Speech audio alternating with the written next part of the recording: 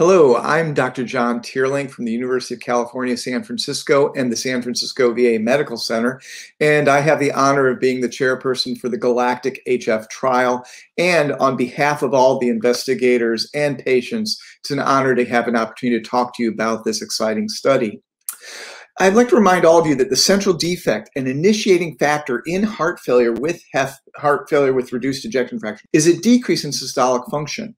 And so the main goal of GALACTIC-HF was to test for the first time the hypothesis that specifically improving cardiac performance can result in improved clinical outcomes in patients with HFrEF.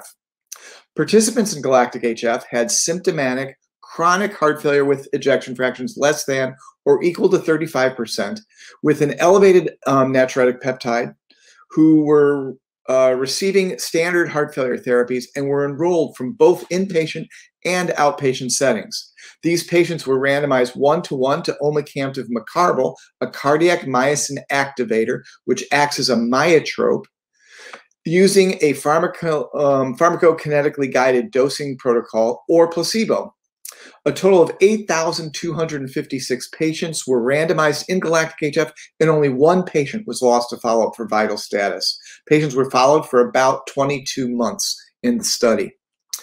Patients were very consistent with other prior trials, though GALACTIC-HF enrolled a broader patient population than in many studies, with patients with lower systolic blood pressures, worse renal function, and more elevated NT-proBNPs than in most of the other studies.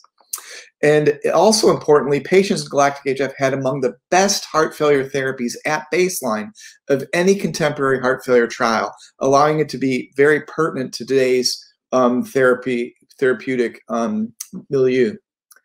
So I'm very pleased to report that GALACTIC-HF met its primary endpoint, which was a composite outcome of the time to first heart failure event or cardiovascular death, with a p-value of 0.025. And this represented an 8% reduction in the overall value of this composite endpoint. And so for the first time, these results confirm that the hypothesis of selectively increasing cardiac function with this cardiac myosin activator, Omecamtiv Mecarbil, that it can improve clinical outcomes in patients with HFrEF.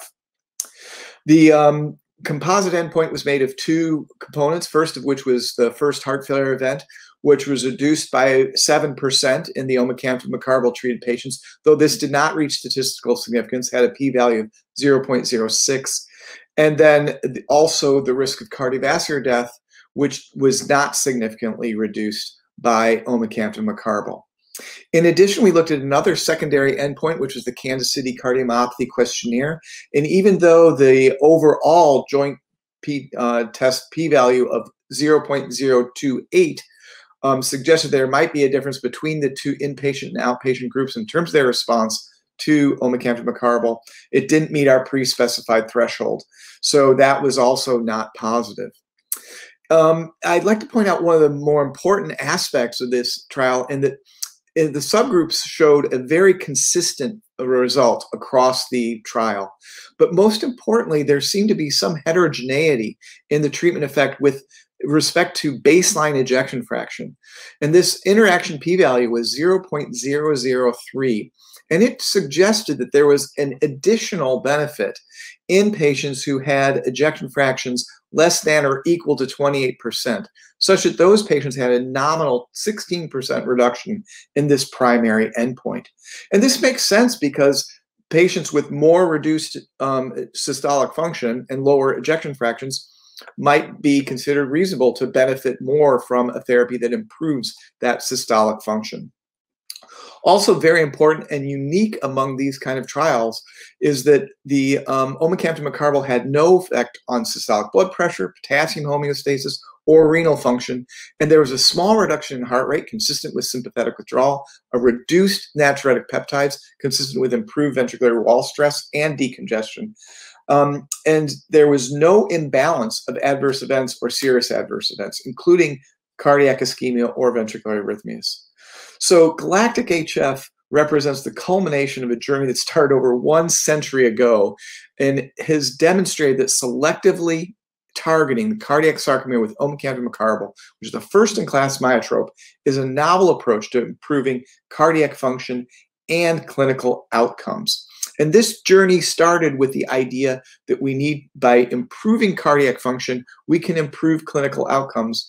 And we finally have an answer to this hypothesis, which is that, yes, we can. Thank you very much for your attention, and I look forward to discussing this further with any of you.